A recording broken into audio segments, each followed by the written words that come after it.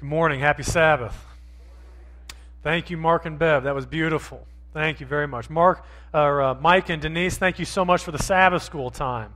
That was great, and I love the firefighter thing. And any Sabbath school, if you need any autographed glamour shots of me, I've got some in my office to take with you with any gifts you want to give to anybody. So free of charge. For free, I'll give them to you. But isn't it great to get out and give things, to do things for others, to be a blessing? To be a blessing. What made me somewhat nervous is when you knock on the firehouse and there's nobody there.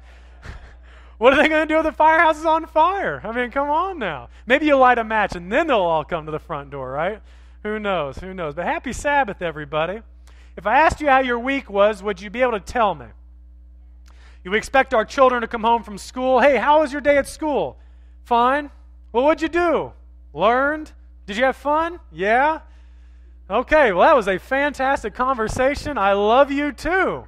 But you know what? Whenever I talk to my mom nowadays, if I talk to her more than once a week, I pretty much can tell her everything that's happened in my week in one conversation. If we talk a second time, I got nothing for you.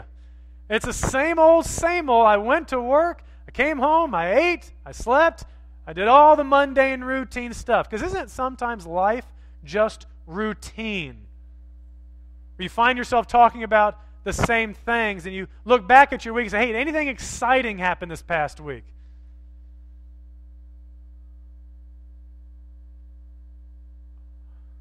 Well, my wife loves me.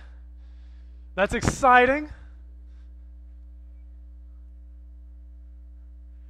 Okay. Well, let's have opening prayer. But what happens? What happens to our weeks? We come to the end and we look back. And what difference did we make? What lasting impression did we leave? Were we remembered this week? Did anybody else stand out to us this past week? Will anybody remember us from this past week? Did you have a conversation with somebody, an experience with somebody that they will never forget you again? And God calls us to make a difference in people's lives. He's called each one of us to be Christian, to be Christ-like. And what was Christ like? He was a difference maker. He came in and he changed lives. And when people had conversations with him, regardless of the outcome, they never forgot him. The rich young ruler never forgot him. The woman at the well never forgot him. I'm not saying that we go and do things extraordinary, 15 seconds of fame, whatever, to leave a mark, but to make a difference. To make a difference. And that's what God calls us as Christians to do, and that's what God calls us as a church to do, because God does that himself. He makes a difference in our lives, and my prayer this morning is that he makes a difference today. Let's bow our heads. Father in heaven, you can speak and create. And Lord, as your word speaks today, I pray that you would recreate in us a clean heart, a pure heart, that you would recreate the image of God in our lives. Lord, if there's something in our lives that has dirtied up the image of God, Lord, I pray that you'd clean us up. That you'd make us whole. If healing needs to take place, God, I pray for your hand to be laid upon our lives and you would heal. In whatever area of our lives that needs the master physician's attention, Lord, I pray that we just pray that we would surrender. May we surrender now to the word of the Lord. I pray this in your name. Amen. I want to invite you to open your Bibles with me to Daniel chapter 9, where our scripture was taken from. Last week we talked about the decree that Cyrus put out in Ezra chapter 1 in the first year of Ezra's reign, after he toppled the Babylonian Empire and he released the Jews, but only not even 50,000 Jews went back. So really nothing was keeping the Jews out of the promised land anymore. They just wanted to stay in Babylon. So it kind of, kind of deflated the balloon, I guess you could say, and all that excitement, the buildup, and what Cyrus was expecting didn't come to pass, and so now there's a letdown. And Daniel, in his answer for the 70-year prophecy, wanting to know about the return of the exiles to the promised land, doesn't necessarily get an answer to the 70-year prophecy, but he's given another 70 prophecy, and that's a 70-week prophecy. And we're going to start fleshing this out today. And I want to start in verse 25. So you are to know and discern that from the issuing of a decree to restore and rebuild Jerusalem until Messiah the Prince, there will be 7 weeks and 62 weeks. Now this prophecy is 70 continuous chronological weeks. Just because it's mentioned as 7 weeks here and 62 weeks here, and this last week to make the 70th week here, doesn't mean that it's in different parts in Earth's history. It means that different things happen at these different points in the 70 weeks. What's interesting is we don't know exactly what marks the end of that first 7 weeks, but that's 49 years after the decree to restore and rebuild Jerusalem first went out. And we're going to discuss that as far as when that decree went out. Now, what we do know is from when Gabriel came to Daniel, and just to refresh our memories a little bit, back here in verse 21, while I was still speaking in prayer, then the man Gabriel, whom I had seen in the vision previously. The previous vision is chapter 8 of the ram and the goat, the little horn, and the 2300 evenings and mornings. So this same angel, Gabriel, from the previous dream, comes to answer him now. And it says, in his extreme weariness at the time of the evening offering, he gave me instruction, verse 22, and talked with me and said, O Daniel, I have now come forth to give you insight and understanding. I've come to help you understand the previous vision. Now he's already helped him understand the ram and the goat, the little horn. What Daniel does not understand is the 2300 evenings and mornings, the prophecy that takes place there. So now I'm going to tell you the answer. Daniel, for the past 13 years, didn't understand.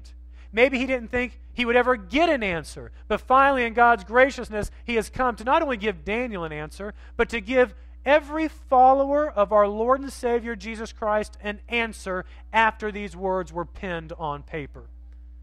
And this is the answer. 70 weeks have been decreed, have been cut off for your people and your city, Daniel.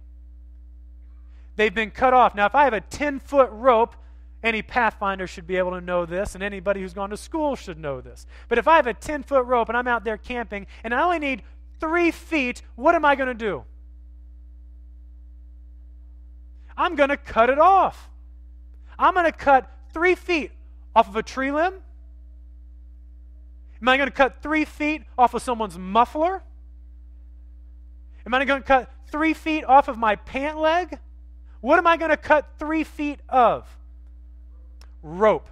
And so when we talk about cutting off 70 weeks is a time period. And the only time period that has not been explained to Daniel is the 2300 evenings and mornings. So we're going to cut off from time, since this is time, we're going to cut off from time from the previous vision, Daniel, that you don't understand 70 weeks. The first 70 weeks of the 2300-day prophecy belongs to the Jewish nation. And Daniel doesn't know when it starts. He doesn't know if it's already started. He doesn't know if it's off in the future or if he's standing in it when they return from Cyrus's decree. So what Gabriel says is from the decree to restore and rebuild Jerusalem, that's when the 70 weeks begin. And ultimately, that's when the 2300-day prophecy begins. So then we have to understand, when does this decree go out to restore and rebuild Jerusalem? There's 2 elements to this prophecy of restoring and rebuilding Jerusalem. The one thing that's been taken away from the Jews is the temple sacrificial system. There's no priests officiating in the temple. The temple was destroyed. But also, Jerusalem as a nation has been taken away. For the past 70 years, they've paid taxes and they've lived in Babylon and wherever else they've been exiled to. Now they're doing it to Persia, the Medo-Persian Empire, but now Cyrus is returning them in Ezra chapter 1. In Ezra chapter 1, Cyrus decrees that you can go back and rebuild the house of the Lord. But that's all he decrees. He only decrees rebuilding the temple. And so in Ezra chapter 1, and ultimately in 538 BC, that decree goes out. Now I want you to turn back with me to Ezra. Ezra comes right after 2 Chronicles. Turn back with me to Ezra. What's interesting is the very end of 2 Chronicles. In the Jewish Bible, in the Old Testament, 2 Chronicles is the last book of the Bible. And the last book of their Old Testament Bible says that the Lord stirred up the spirit of Cyrus, king of Persia, so that he sent a proclamation throughout his kingdom and also put it in writing. Thus says Cyrus, king of Persia, the Lord God of heaven, has given me all the kingdoms of the earth. You know how long it took Nebuchadnezzar to realize that God had given him all the kingdoms? Roughly 4 chapters. First 4 chapters of Daniel it took for Nebuchadnezzar to finally realize God gave it to him and he didn't do it for himself. But here, immediately Cyrus knows that this is an answer to Jeremiah's prophecy. Ezra chapter 1 starts off by saying, in order to fulfill the word of the Lord by the mouth of Jeremiah. Verse 2 says, the Lord, the God of heaven, has given me all the kingdoms of the earth, and he has appointed me. He has appointed me, Cyrus, to build him a house in Jerusalem, which is in Judah. So Cyrus takes it upon himself to make this decree and fund the whole project. That was the very first decree. Now there was a second decree, and that decree is in Ezra chapter 6. Ezra chapter 6, King Darius is the king. Now this isn't Darius the Mede that Daniel knows in the first year when he's thrown into the lion's den. Darius the Mede was a regent king under Cyrus over the Babylonian Empire. This is a different Darius. This is in 519 BC. Darius gives the decree to search the archives for Cyrus's decree, because there's been a halt. Some people have come and protested, and so Darius has said, well, let's go back and let's look at the archives and see what was actually decreed. So they go back and they look at the archives, and in verse 3, in the first year of King Cyrus, Cyrus the king issued a decree. So they found this decree. And as a result of finding this decree, in verse 6, therefore Tattenai, governor of the province beyond the river, Shethar-Bozenai, and your colleagues, the officials of the provinces beyond the river, keep away from there. Keep away from Jerusalem, from them building the temple. He goes on to say, leave this work on the house of God alone. Let the governor of the Jews and the elders of the Jews rebuild this house of God on this site. Moreover, I issue a decree. And the decree goes on to say that out of the taxes which I collect, we will pay for the rebuilding of the temple.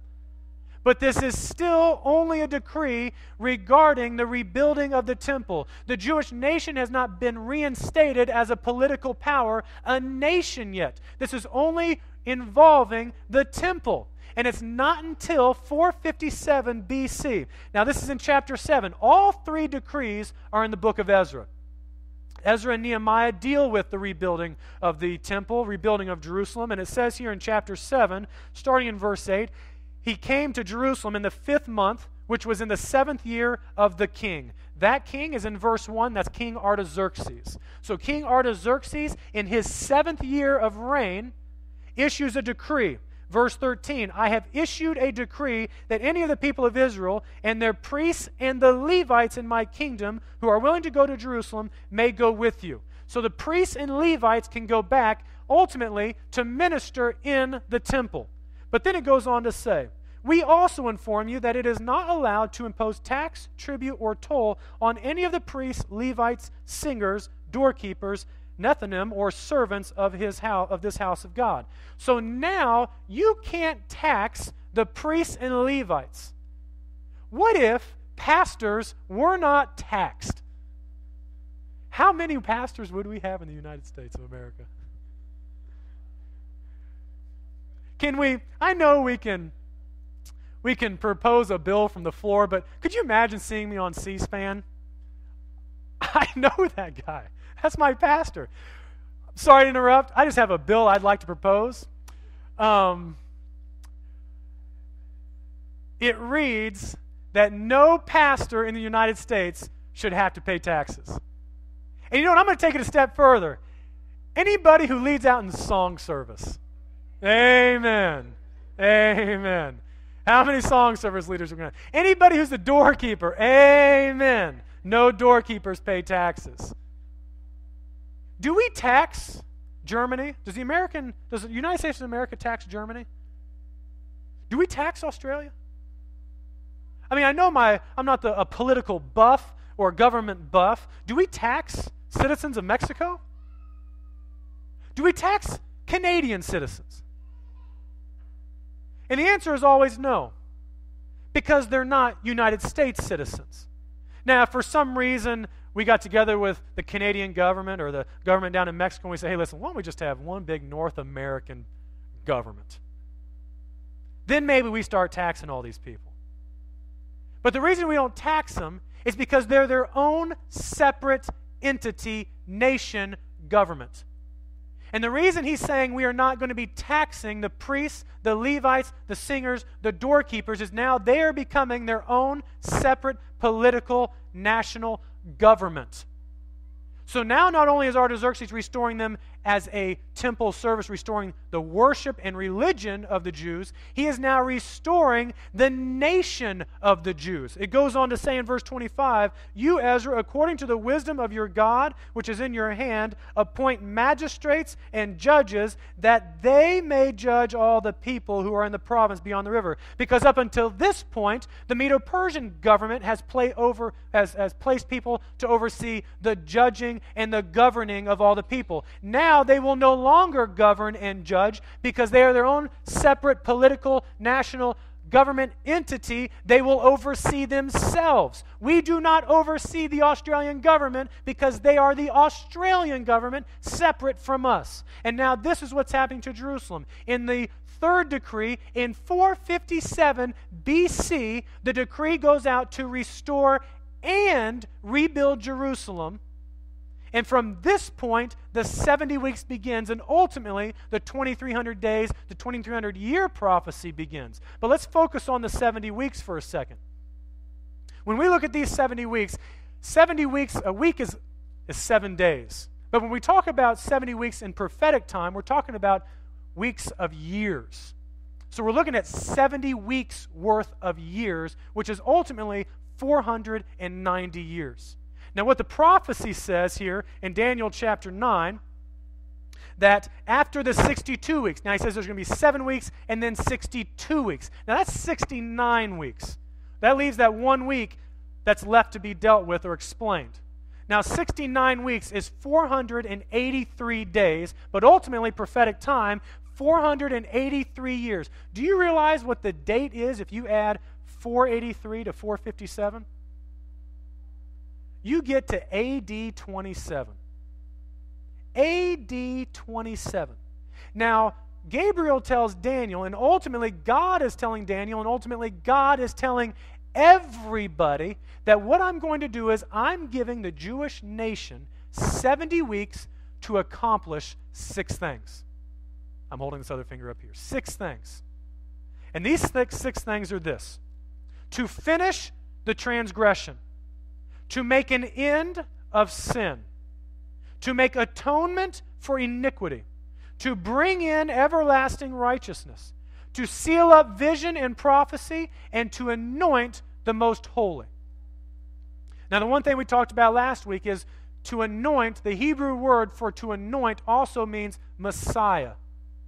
So when David is anointed to be king, he actually becomes a Messiah. Aaron, when he's anointed to be high priest, when that anointing takes place, Messiah means to anoint. And so when he says to anoint the most holy, we're talking about anointing. We're talking about the Messiah. Not just these little sub-Messiahs over here, the Messiah. 70 weeks to accomplish these things. And we're going to kind of work backward here on this list. Now, these 6 things are paired up into 3 groups. And the first group, working backwards at the end, is to seal up vision and prophecy and to anoint the most holy. In AD 27, something miraculous happened. Amazing happened. It was actually in the 15th year of the reign of Tiberius. Now, Tiberius' father passed away in AD 14. So if you add 15 to that, you get actually AD 29, except for the fact that Tiberius began his rule 2 years before his father passed away, because they voted that to be a co-regent ruler. Solomon did this with David. Solomon sat on the throne while his dad was old and gray lying in bed. But he fulfilled the throne and the kingly office. So Solomon acted as a co-regent, but fulfilled the kingly function. Tiberius fulfilled his function for 2 years before his dad passed away. So when it's AD 12, he takes office for the next 15 years, puts it at AD 27. And in AD 27, the 15th year of the reign of Tiberius, Jesus Christ steps into the waters with John the Baptist and is baptized. 483 years after the decree went out to restore and rebuild Jerusalem, Jesus Christ is baptized. Now, we all were baptized, but what makes Jesus' baptism is different is that he was anointed for his earthly ministry and mission on this earth, because the heavens opened up, the dove came down, and a voice came from heaven that says, "This is my Son, in whom I am well pleased." After he goes into the wilderness, the devil's challenging him. Are you really the Son of God? Well, yes, I am. Because God just told me that I am his Son in whom he is well pleased. In AD 27, the most holy, Jesus, the most holy. Jesus says, destroy this temple, I'll rebuild it in 3 days. Jesus is the most holy. And he was anointed in AD 27.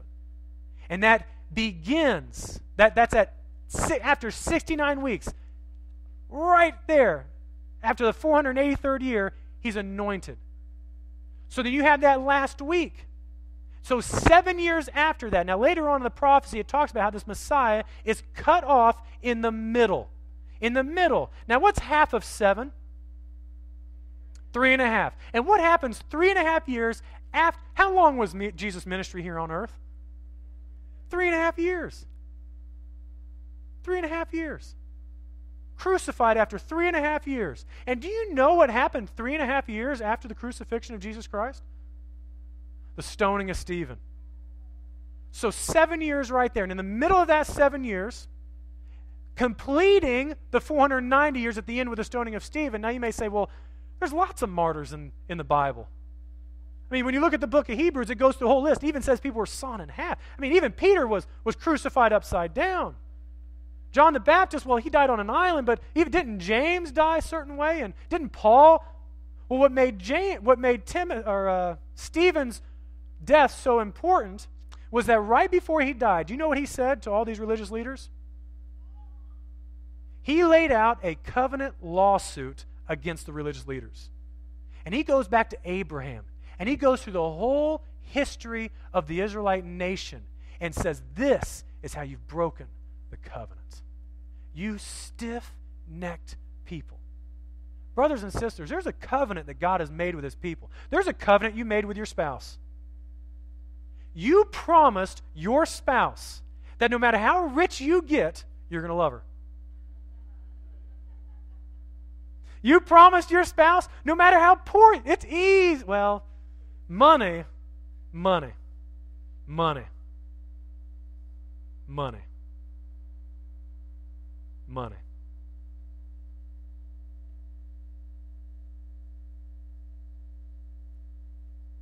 I've seen things divide. I've never seen a dollar bill cut through butter, but I've seen it cut through a marriage. I don't use money to cut carrots. I don't use money to cut bread. I don't use money to go out and cut a tree down. But money is used in so many different ways to rip things apart. And you made a covenant with your spouse. And no matter how poor you are, no matter how rich you are, it's always going to be them. It's always going to be them.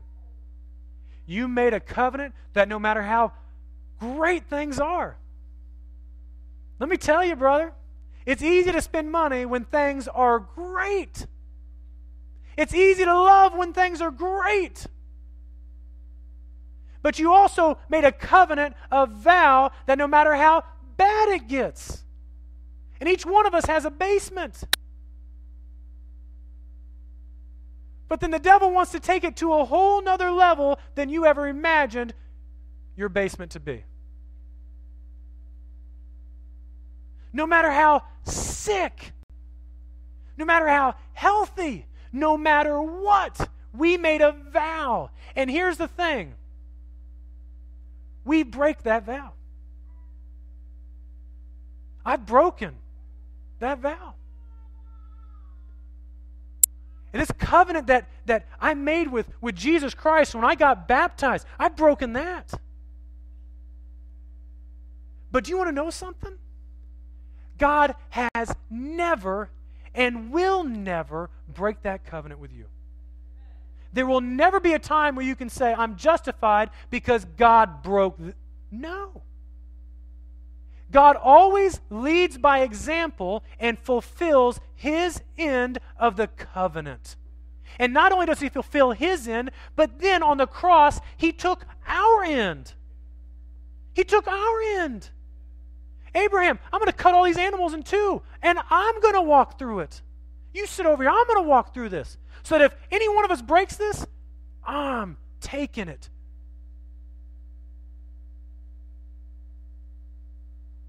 Get that cross. Put it on my back. I'm taking it to Calvary. You sit over there. I don't care what words come out of your mouth. I'm taking it to Calvary.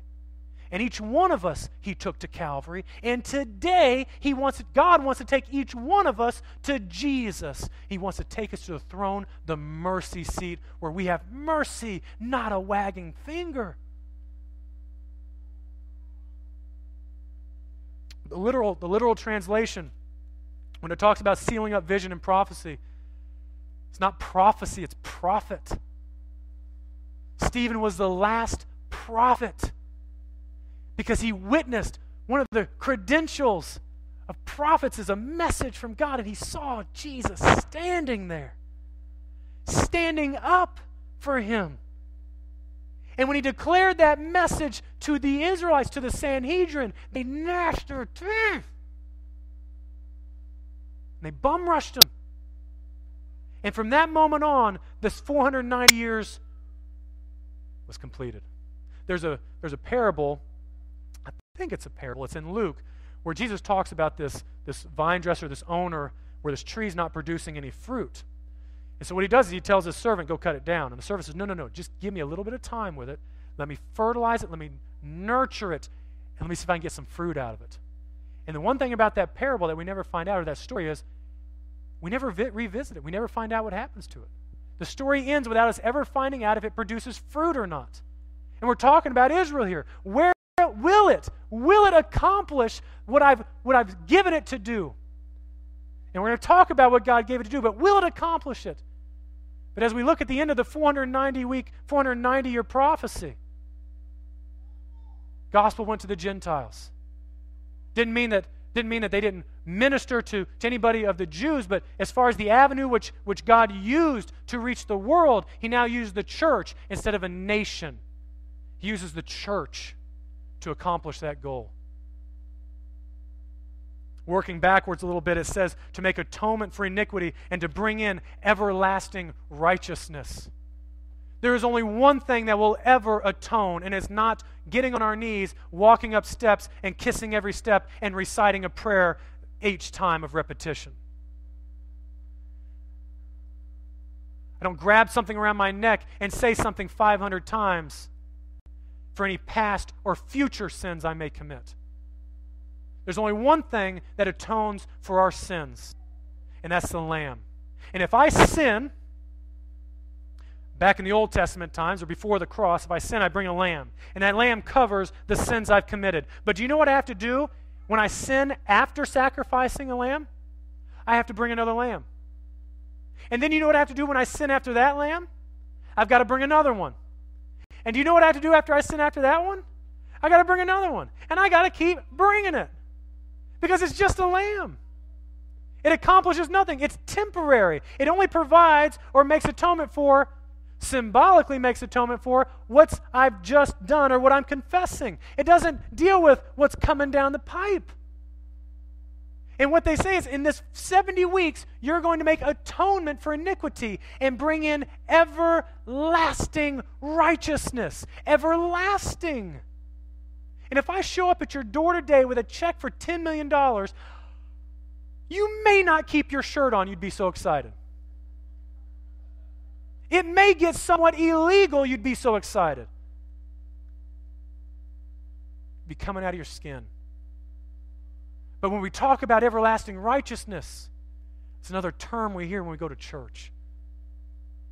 In Hebrews chapter 10, verse 1, it talks about how the Lamb was never supposed to make anything perfect. But let me read this to you. In Hebrews chapter 10, if I can get there soon enough. Hebrews chapter 10, verse 1, for the law, since it has only a shadow of the good things to come, and not the very form of things, can never, by the same sacrifices which they offer continually year by year, make perfect those who draw near. These sacrifices in the temple could not make anybody perfect. It was symbolic. It was supposed to be by faith that God would come in through this, and the promise of the cross, the promise of the Lamb coming down and dying for us, that we would be able to be made perfect. Because it goes on to say in verse 14, for by one offering he has perfected.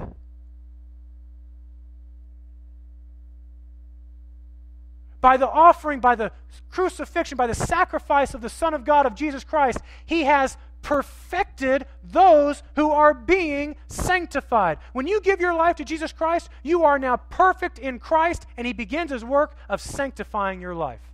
Our work until Jesus comes is sanctification, brothers and sisters. And just as Moses and all those Hebrews walked to the promised land, you and I are walking to the promised land. Are we walking to the promised land? Are we looking back at Egypt? Did we ever leave Egypt? Are we still in Egypt? Are we still in Babylon? I'm going to get into this in the coming sermons. But in that Egyptian exodus, they exited one nation.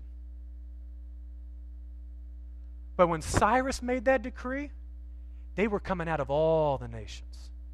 So it wasn't just Babylon or Medo-Persia who was going to see this exodus. Every nation was going to see Jews packing up their things, walking out, and going home. Can you imagine the witness it would be today if people from every language, tribe, nation, and location were packing up their things because they're going home? When I was in college, I had a friend, one of the most amazing testimonies I've ever seen or witnessed. I had him come up and give a testimony in Sabbath school, but he took all of his video games, his movies, everything, and put it in a pile. Thousands and thousands, his game system, thousands and thousands and thousands worth of dollars. And he set it all on fire. Why? Because this isn't taking me to the promised land. Brothers and sisters, there are things in our lives that are not taking us to the promised land. They are taking us somewhere else, or they're keeping us where we are. And we have to come to Jesus to allow Him to take us to the promised land. And that's everlasting righteousness. When we give our lives to Jesus, He makes us perfect. We don't make ourselves perfect. This isn't a negotiation. We're okay, God, you can do this, but No. I do everything. I've already done everything, and I'm going to do everything right now. Just let me do it. Because what's interesting, we get back to the very first part of verse 24, it says, to finish transgression. Do you know what transgression is? It's rebellion against God. When we transgress His law, not just the Ten Commandments, it's when we transgress His character. When we do things that are not founded in the divine biblical love. Everybody's got their own definition of love nowadays. No. You got to go to the Bible to find out what love is. Because God is love. He defines love, and He's going to tell me what love is. So if I say, I love this, whoa. Is that my definition of love, or is that God's definition of love? Transgressing God's character, who He is and who He claims to be and who I claim He is. And who I claim He is by how I act by being a follower of Jesus Christ.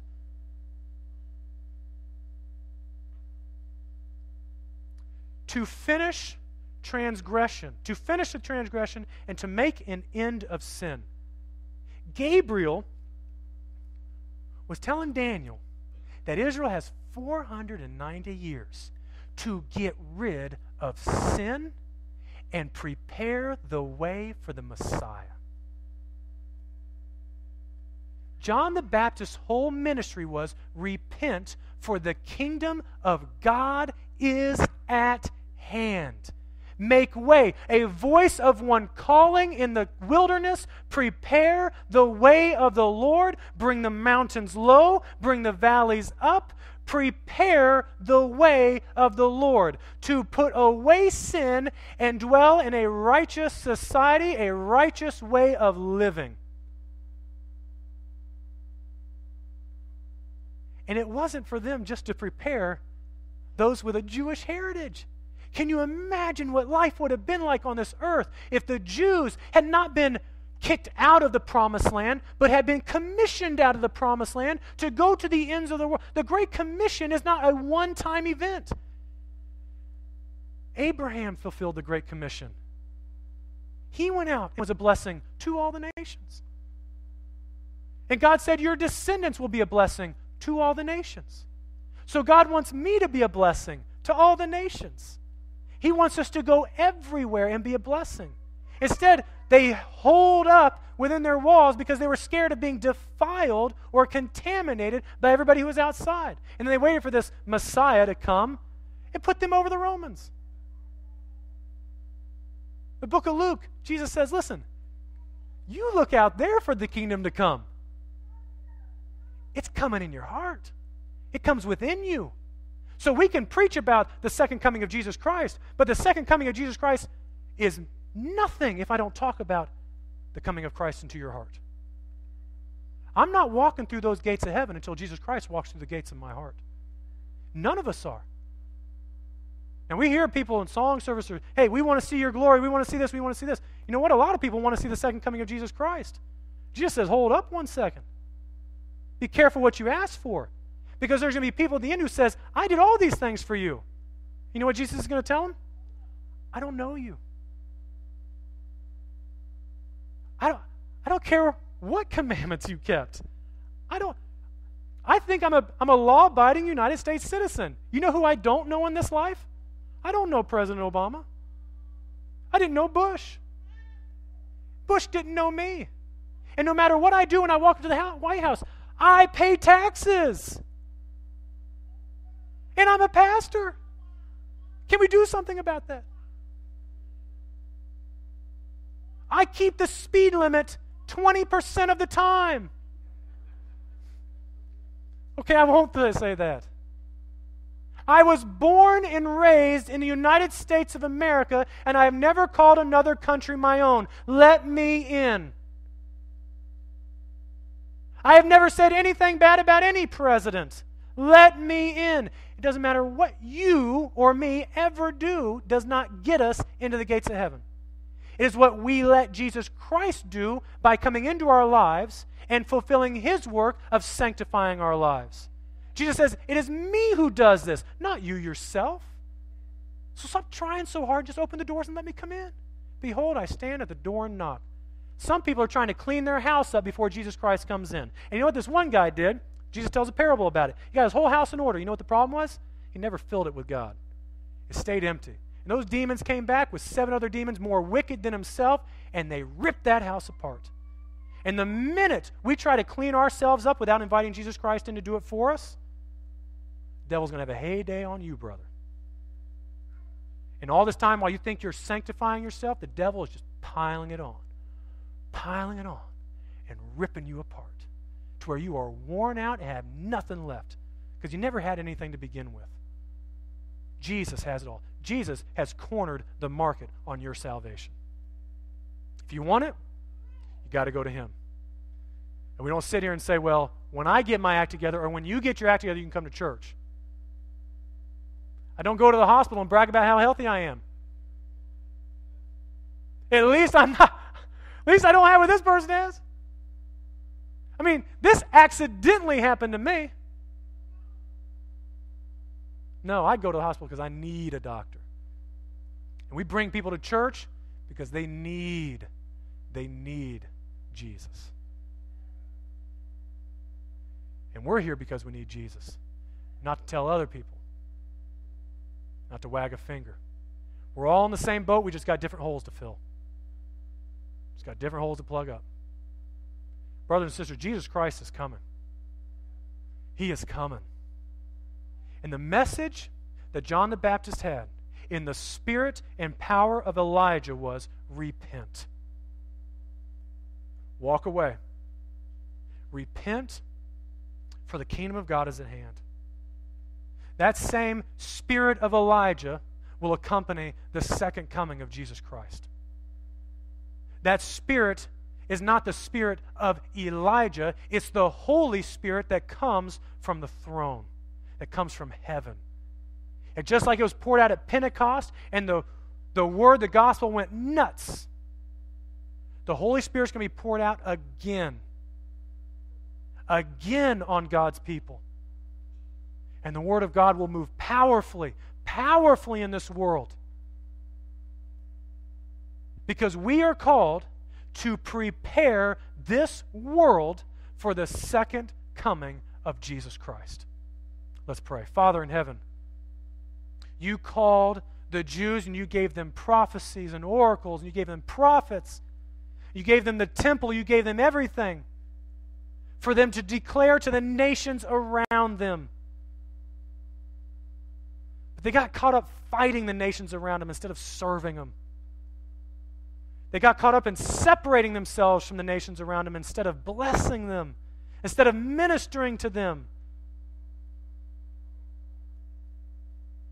Father in heaven, I pray that we don't separate ourselves from people to try to keep ourselves clean, because by doing so, we don't accomplish anything. We defeat the purpose. We are blessed by being a blessing.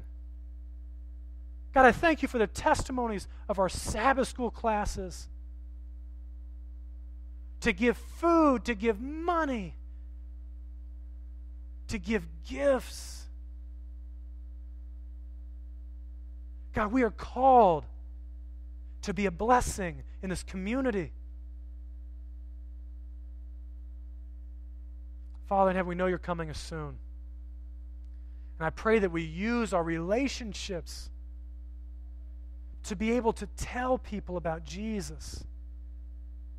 That yes, we can give someone a gift basket, we can give someone food donations, we give someone financial blessings, but all those things are temporary and they're not the end. We use those as a means to take the next step, to tell them about the end. But more importantly, tell them about a new beginning with Jesus. Because yes, Lord, you are coming in the clouds. But before that happens, you got to come into our hearts.